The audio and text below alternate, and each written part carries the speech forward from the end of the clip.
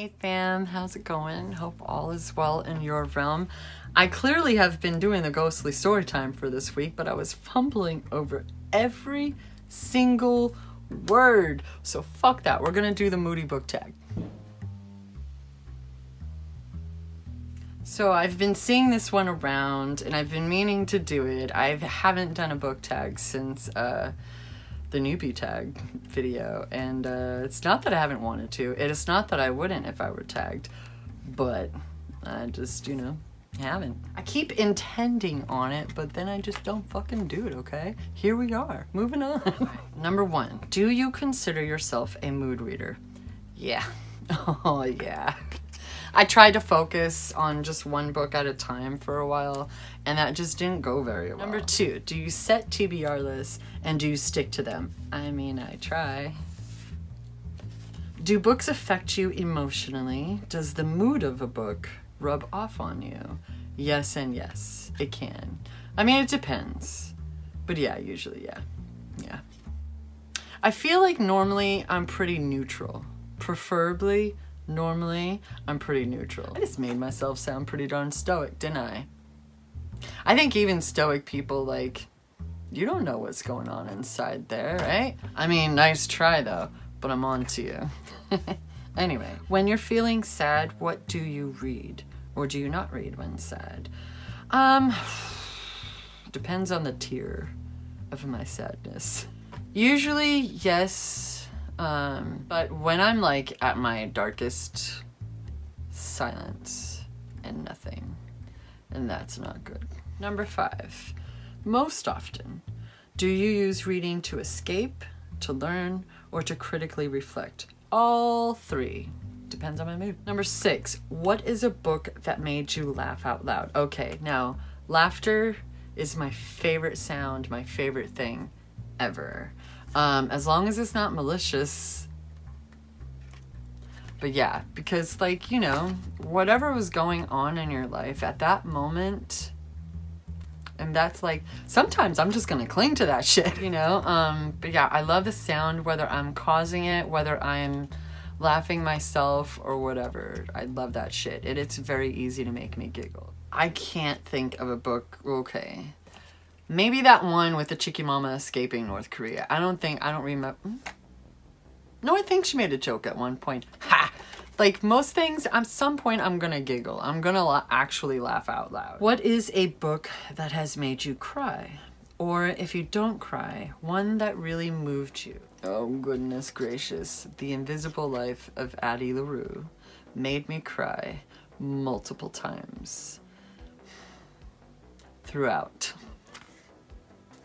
I remember not being that deep into it and being like, oh no. Oh no. Oh no. Fuck. What is a book that you didn't even know how you felt about? Night of the Mannequins by Stephen Graham Jones. I'm still working through my emotions. I really don't know anymore. I still don't know. I still don't know, fam. I still don't know. I feel like I'm gonna be 90 and just like, what the fuck though? Is this what I should feel?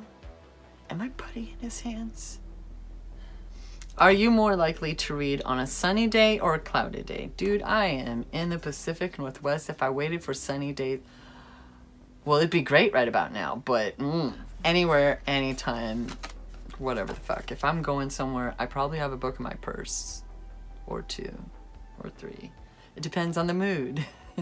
Being able to have like books on my phone and shit, that helps. Do you usually set the mood when you read? Music, lights, smells, etc. That sounds romantic as fuck. I, for most of my life, loved listening to music while reading. Like if I'm home and chilling out in my sanctuary. But these days, it's a toss-up between music, or I've been throwing on like a reality show and just hearing voices. These days, what I've been listening to has been the channel Nemo's Dreamscapes.